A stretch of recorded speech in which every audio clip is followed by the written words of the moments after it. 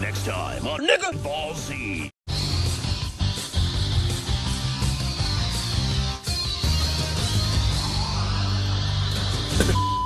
One defense I hear from all across the political spectrum when I criticize corporations or talk about free speech online is they're a private company, they can do whatever they want. But what happens when the government is using said private company in order to suppress what people can say? Bobby?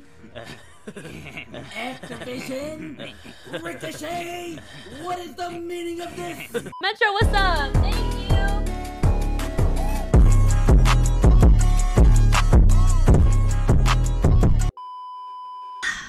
Feels so good to be vindicated. Actually, no it doesn't. Feels awful. Yo, what's good?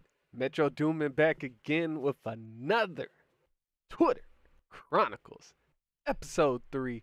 We back at it again. You already know what we doing over here. Sharing the information that is on the interweb. Sources, hopefully, are official. I wouldn't even say hope. They should be. At least if you're going to put something out of this magnitude.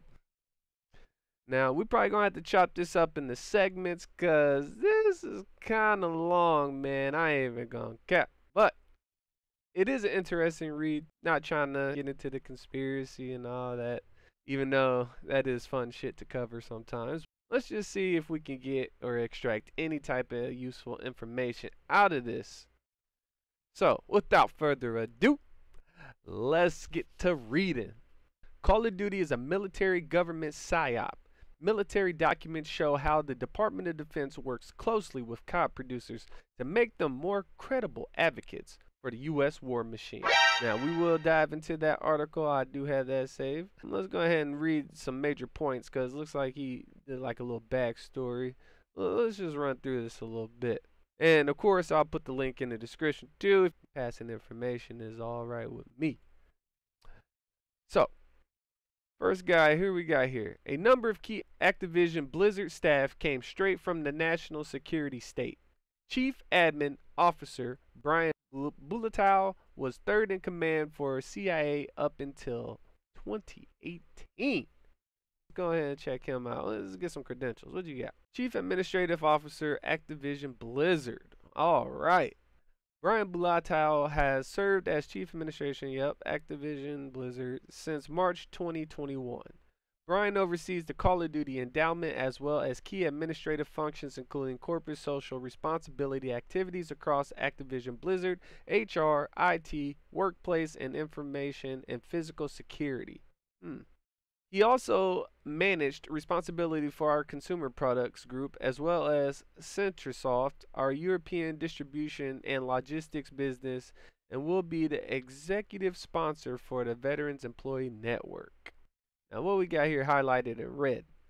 Prior to joining Activision Blizzard, Brian served in the government as the Undersecretary of State for Management and prior to that as Chief Operating Officer at the Central Intelligence Agency. Worked blah blah blah. I guess that's not important. Don't matter. Homie was in the CIA. Some interesting people in Activision Blizzard here. Then there's Fran Townsend, former George W. Bush Sr. or Nat Secretary Advisor and one of the faces of war on terror and the surveillance state. She helped popularize the term enhanced interrogation techniques and allegedly had a hand in ramping up the torture program at Abu Ghraib. Yo. Alright, this is getting interesting, making me think of political science back in school. In 2018, the Air Force flew a Call of Duty producer out to its headquarters with the express intention of making her a more credible advocate for the U.S. war machine. What does that mean? I don't even know. This is a certified hood classic. What is the meaning of this? Bobby!